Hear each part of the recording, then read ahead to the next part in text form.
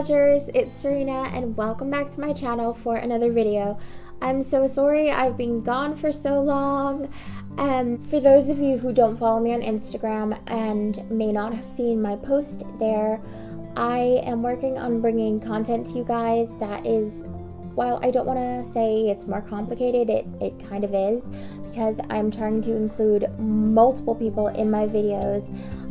Some follow me around videos.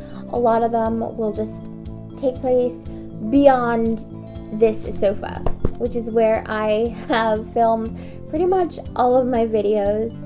And there are some logistics to that I do need to sort out, because this is kind of a one-girl project. I don't really have a lot of people I can ask to, hey, can you film me and film them? So there are some videos I want to do where a tripod just won't cut it, so a lot of it is just working all of that out.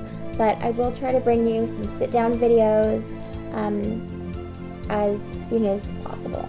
But to all the moms out there, I wanted to say Happy Mother's Day!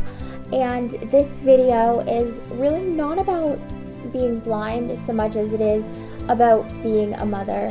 And in honor of Mother's Day, I wanted to film this video and talk about 10 reasons why I myself love being a mom.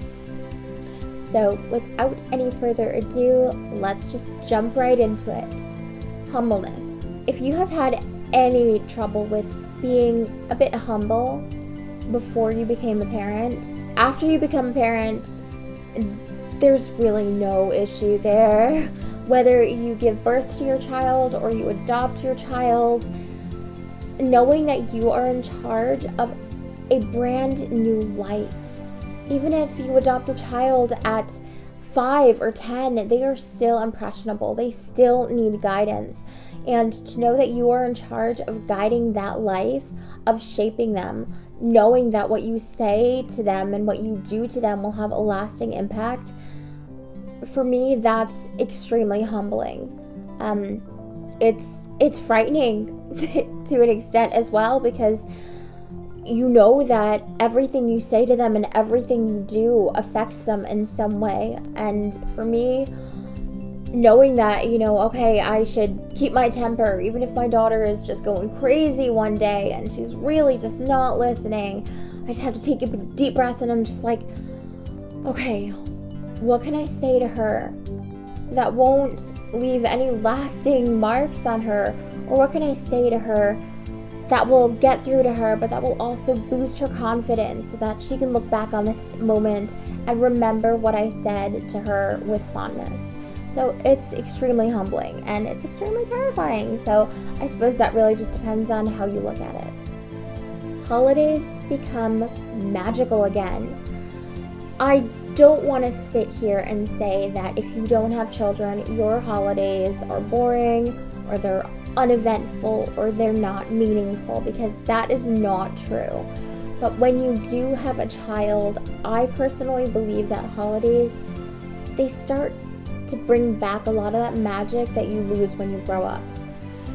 For me, it's fascinating to be on the other side of that magic. On Christmas, on Halloween, on Easter, knowing that you can help perpetuate that magic and knowing that you're bringing that magic to your child and seeing their enjoyment and seeing their belief in these magical things that, you stop believing in at a certain age. It's magical in its own right. And while you're not going back to believing in Santa Claus or believing in the Easter Bunny or believing that there's a ghoul lingering around every corner when you're out trick-or-treating, you're also part of that belief for them. So it brings a lot of that magic back. I have so much fun shopping for my daughter for Easter or for Christmas. I mean, honestly, I think I have more fun shopping for her than she does opening the presents. I have a lot of fun helping her pick out costumes for Halloween or decorating eggs for Easter. It's so much fun, and you get to enjoy some of that fun the way you might have as a child. It brings it all back. these years are years you can't ever get back. Once they get older and they stop believing the way they used to, looking back on these years, I know that they are going to be even more important to me then than they are now. And trust me, they are super important to me now. You can play with doll houses again, and you can blame it on me. I know that sounds really bad, but it's so true. I mean, you know, I don't think I'm one of those people who's ever lost her inner child. But you can't indulge your inner child in the way you used to when you were a child without people giving you very funny looks.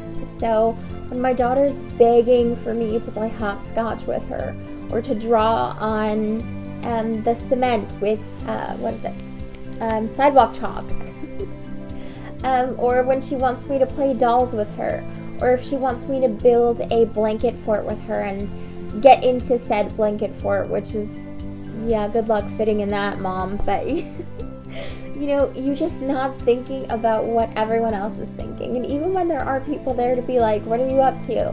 You just point at the kid and say, hey, she wants me to play with her, and you can play. And you got a pass to kind of just indulge that inner child. You get a pass to climb those trees. You get a pass to go down that slide that you haven't gone down in 18 years. You get a pass to, you know, run around like a goofball with your kid because nobody's looking at you like, maybe you should just calm down. No, they're looking at you like, that's awesome. A mom who's playing with her kid. It's super cool. And not only is it fun because you get to have those memories with your child, it's fun because you get to be that child again for, you know, just for those moments. And that can mean a lot to people like me who have that inner child and really just don't get to indulge in them often. Unconditional love. Now, this is, I think, a bit of a controversial one because I don't think you should ever have a child because you're looking for somebody to love you. Because you are the one who has to be there for your kid. You are there to love them. You are there to teach them. You are there to hold their hand and guide them through life because they need you more than you need them. And I guess a lot of people might not believe those words or agree with them.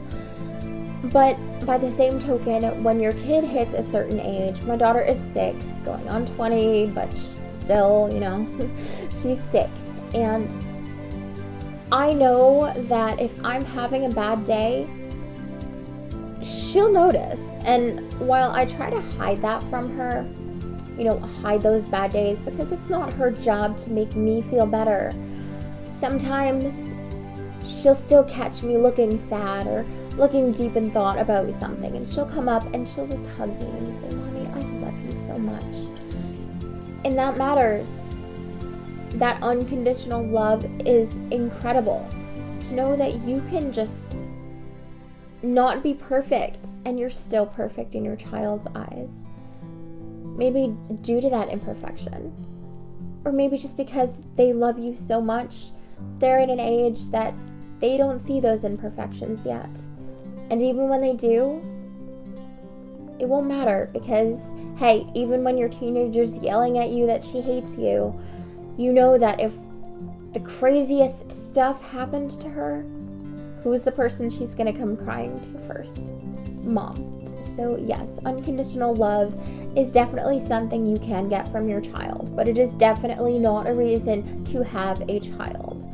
If you think you want to have a kid because you need someone to love you, you need to think again and just not go down that path because that's not how to get that kind of love. You need to love yourself before anyone's going to love you, and that includes a child. But I will tell you that it does help when you're having those hard days when you can't see the good in yourself. To have a little person just come up and hug you and be like, you're awesome. Because you know what? It makes you think, you know what? I created this incredible child. I am awesome.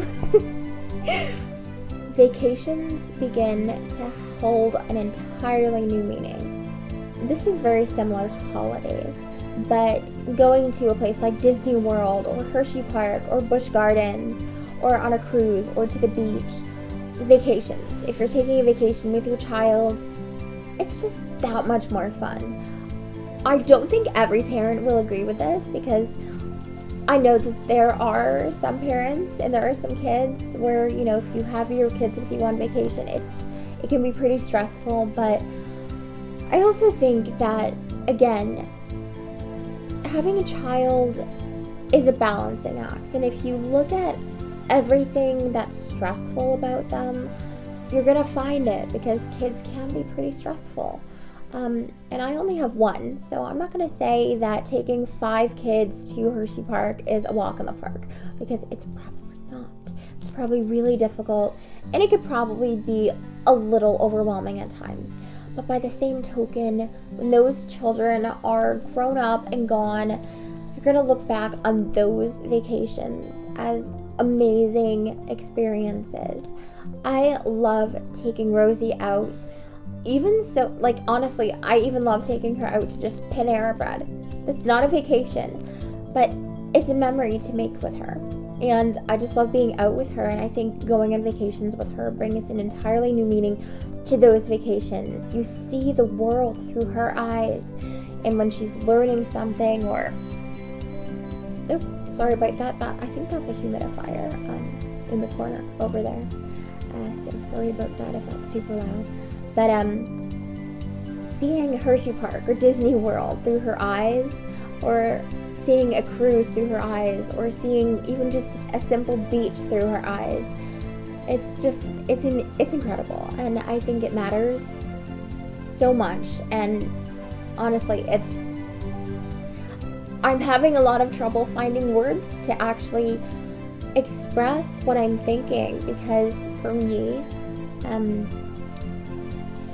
I don't know, I find that there's a magic in seeing through my daughter's eyes, because as a grown-up, I find that there's a lot that I've just grown jaded to.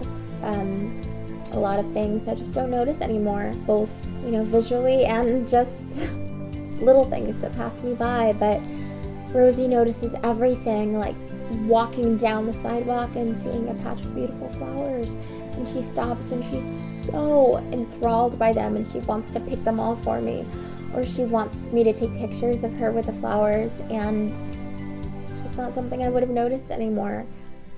So I think taking your child out on vacation especially just brings a lot of that worldly magic back to your life.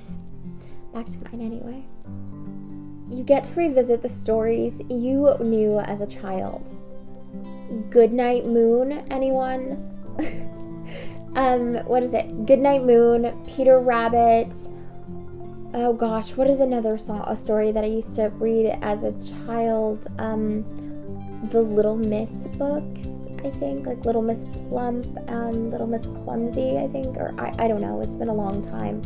But all the little books that you used to read as a kid, if you have a child, you can revisit a lot of them.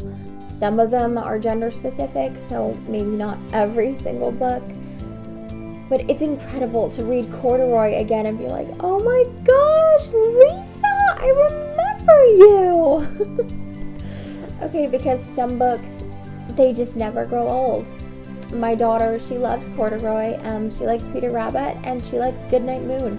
I have all of them in print braille, and to read them and to remember them is incredible.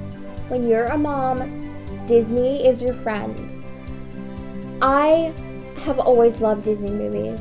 Beauty and the Beast, The Little Mermaid, the newer Disney movies that have come out, Frozen and Moana, all those movies that I've just mentioned, my daughter loves them. Granted, if you have, I'm sorry, like the side of my nose just really itches today.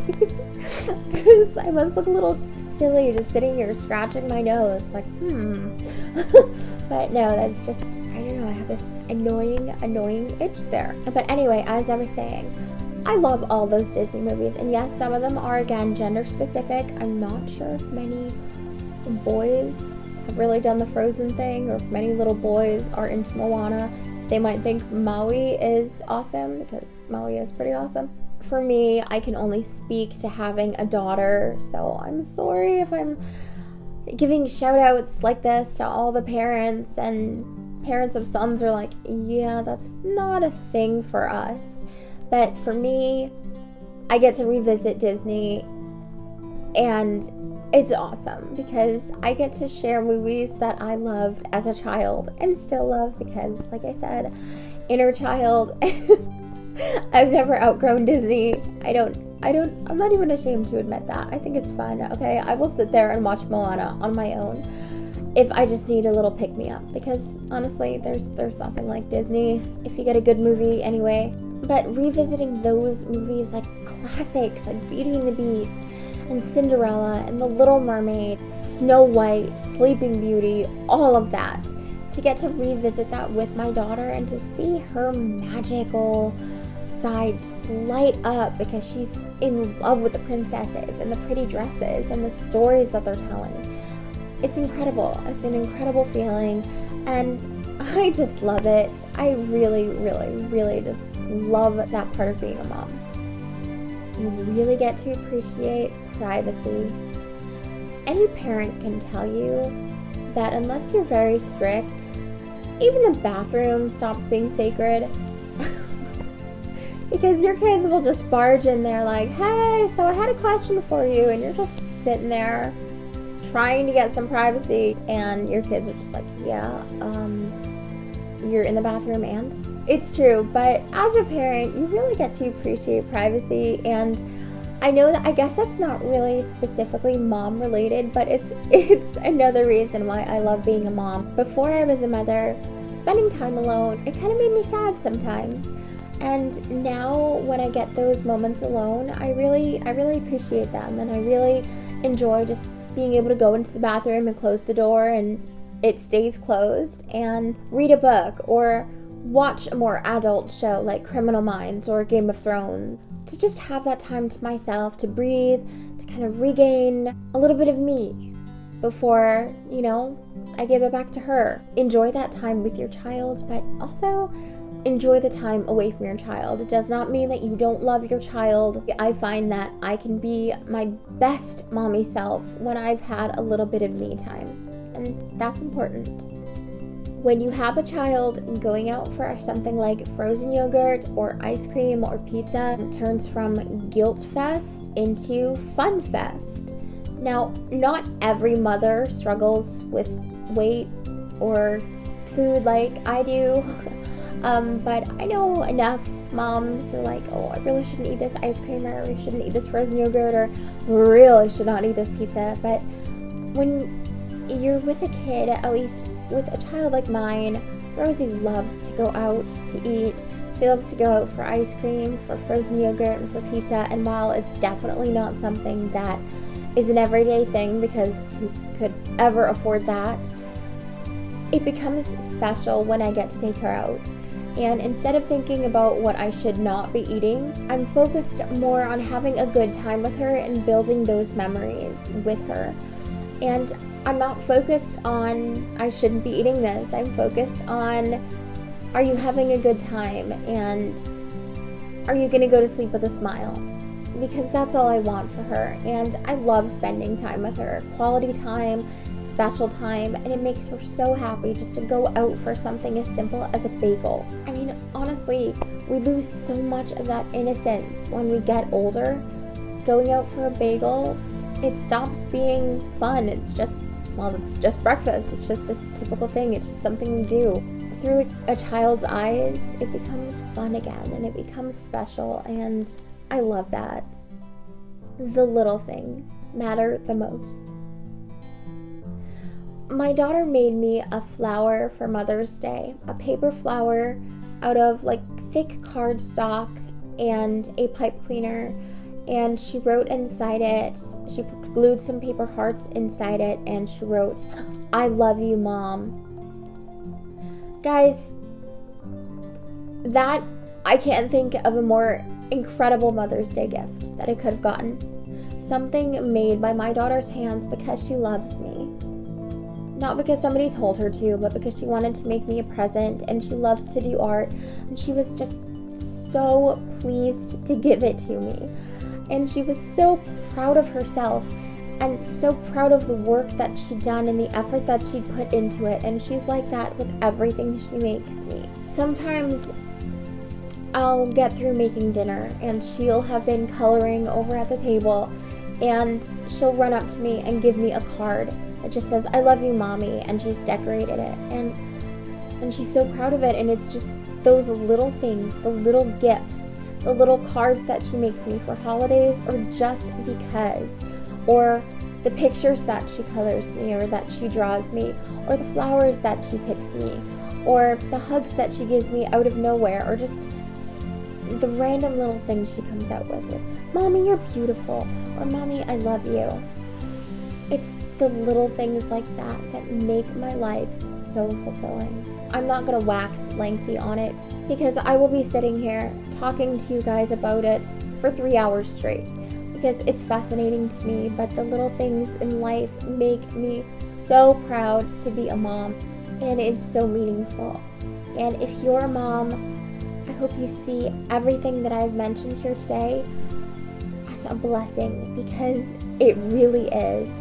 Even the tantrums they throw, you know, like the country song says, "You're gonna miss this, you're gonna want this back."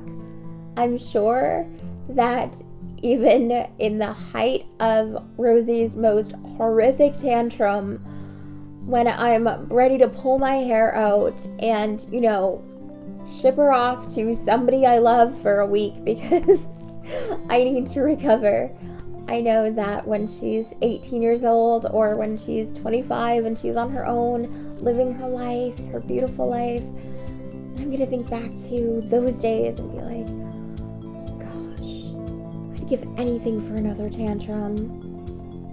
It's not really something you think mid-tantrum, but even those little things matter. If you're a mom, happy Mother's Day. You've been given a blessing. Enjoy that blessing. Even when that blessing's driving you crazy, they are still worth everything. I wouldn't trade being a mom for anything in the world. Thank you so much for watching. If you enjoyed this video, please like, comment, subscribe. I'll put the links to my social media below. Please follow me on Facebook or Instagram or Twitter. If you had to choose one, I would definitely choose Instagram because I do try to post some extra content there. I have not had a chance to get any IGTV videos out lately, which is something I really need to do. But I do a lot of cross-posting, so anything I post to Instagram is probably going to end up on Facebook or Twitter anyway, but it usually originates from Instagram, so I have a lot of fun with Instagram, so I would say follow me there. Thank you so much for watching. I love you guys. Bye!